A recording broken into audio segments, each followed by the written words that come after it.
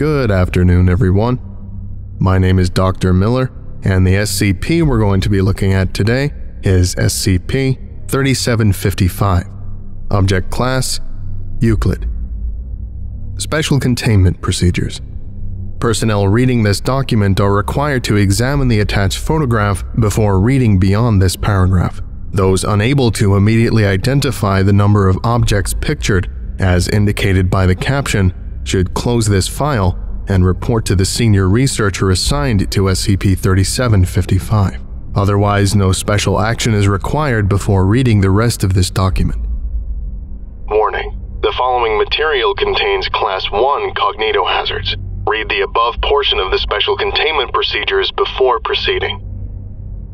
Foundation staff unable to display SCP-3755-1 or who show symptoms of SCP-3755-2 should be reported to the senior researcher assigned to SCP-3755 for documentation and treatment. Persons showing symptoms of SCP-3755-2 are to not be made aware of their condition. Clearance Level 2 3755 is required to access this document. Clearance Level 2 3755 is not to be given to personnel symptomatic of SCP-3755-2. Information regarding SCP-3755, particularly known SCP-3755-2 manifestations, is considered cognitohazardous to anyone who does not possess Clearance Level 2 3755. The number 755 is on the list of keywords monitored by Foundation web crawlers. Situations where SCP-3755 is suspected to have been discovered by members of the public are to be investigated and contained using procedures standard for outbreaks of Class 1 cognitohazards, with the additional provision that all members of the responding mobile task force must have Clearance Level 2 3755. Description: SCP-3755-1 is a phenomenon where individuals presented with 755 similar items are able to assess the exact number of items in the set. This enumeration is performed immediately, within less than 100 milliseconds, and has only been observed with sets of 755 objects. Subjects who display SCP-3755-1 show high confidence in their assessment and show no surprise when proven correct, even when reminded of the unlikelihood of perfect estimation with such a large number of objects. MRI scans comparing brains performing SCP-3755-1 and non-anomalous subitizing display similar activation patterns. SCP-3755-1 can be displayed by 83% of humans capable of subitizing. SCP-3755-2 is a psychological condition found in those unable to display SCP-3755-1. Subjects affected by SCP-3755-2 exhibit hesitance in situations that require the assignment of numerical values to physical objects or abstract concepts. The condition initially manifests uniquely in each individual who suffers from SCP-3755-2, influencing a single aspect of their daily lives. See Document 3755-A for examples of known cases. When a person discovers they are unable to display SCP-3755-1, their SCP-3755-2 symptoms worsen. The development of these symptoms progresses as follows. Phase 1. Initial state. Subjects regularly suffer minor doubt when recalling numbers, counting objects, or estimating amounts in relation to their SCP-3755-2 manifestation. These doubts usually manifest as light urges to recount or recheck their source on a matter. Phase 2. 72 hours after exposure to SCP-3755-1. SCP-3755-2 symptoms increase in intensity. Subjects feel anxiety when introduced to situations connected to their manifestation. Phase 3. 1 week after exposure. Subjects cannot perform tasks which involve their SCP-3755-2 manifestation without seeking confirmation on their assessments. This confirmation must come from another individual. Phase 4. 3 weeks after exposure. Subjects no longer find external confirmation sufficient to calm their doubts. Phase 5. 1 month after exposure. Subjects reject all numerical assessments that relate to the area of their SCP-3755-2 manifestation. Even when such assessments originate from outside sources, such as trusted colleagues or friends. Progression through these phases can be more rapid in cases where subjects have existing anxiety or compulsive disorders. SCP-3755-2 symptoms can be lowered to Phase 1 levels through the application of Class B amnestics targeting the memories of SCP-3755-1 exposure. Amnestic treatment has only proven effective before the onset of Phase 4. Additionally, SCP-3755-2 manifestations appear to be transmittable. When the details of another person's symptoms are brought to the attention of someone susceptible to SCP-3755-2, they begin to display similar symptoms. The reason for this transmission is unknown. Ongoing research focuses on determining if the transmission vector is a form of hypochondria or an anomalous mimetic effect. Amnestics are ineffective in purging transmitted symptoms of SCP-3755-2. Document SCP-3755-A, SCP-3755-2 Manifestation Log.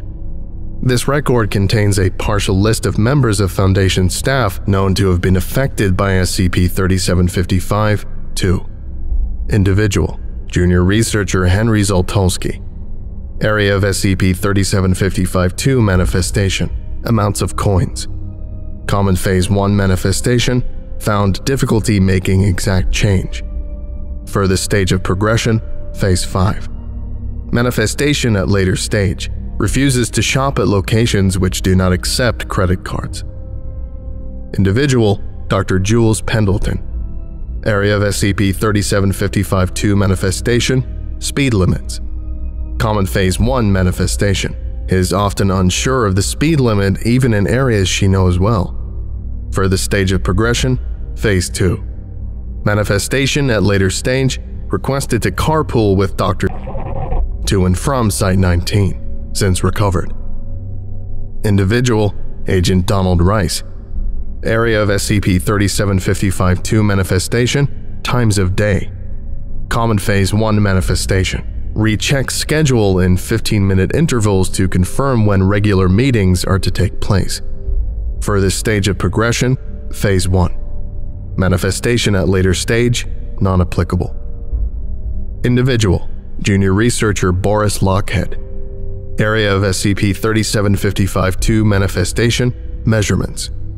Common Phase 1 Manifestation: Always looks up conversion factors for imperial units.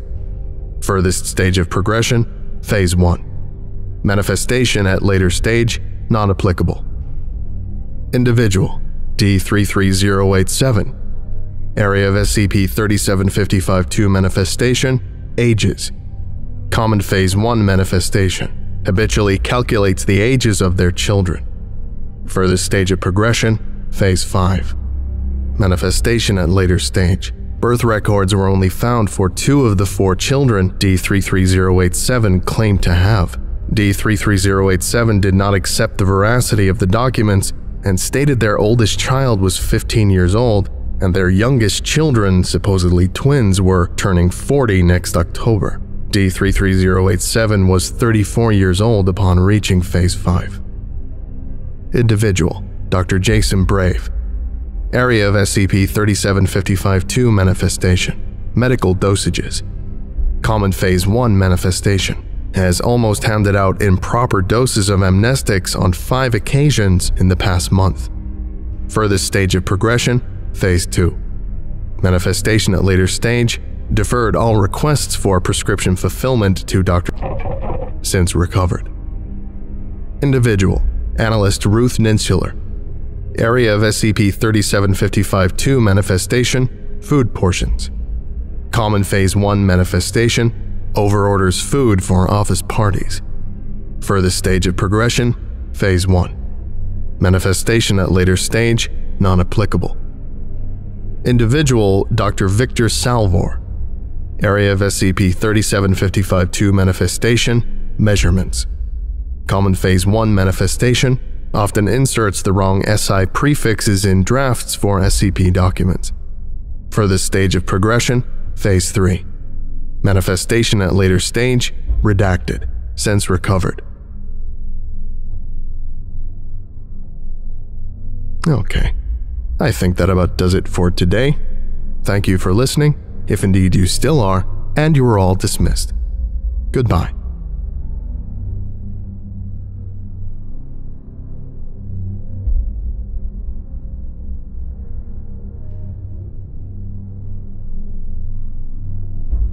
I would like to give a special thank you to Big Sip, Tomothy, Zargaran, The Morrigan, James Saba, Vibing Shockwave, Killer Hunter Joe, Fire of Prime, Indie vs. the World, Spencer Arduin, Rubbish Bin 69, Broken Sketch, Dr. Wolf 13, Cupster, Spencer J. Tilp, Zazapan, Lemke, Signar, Alatreon, Your Local Foundation Agent, Derivative, Lost Boy, Lyndon B. Johnson, and Oh Crap Guy.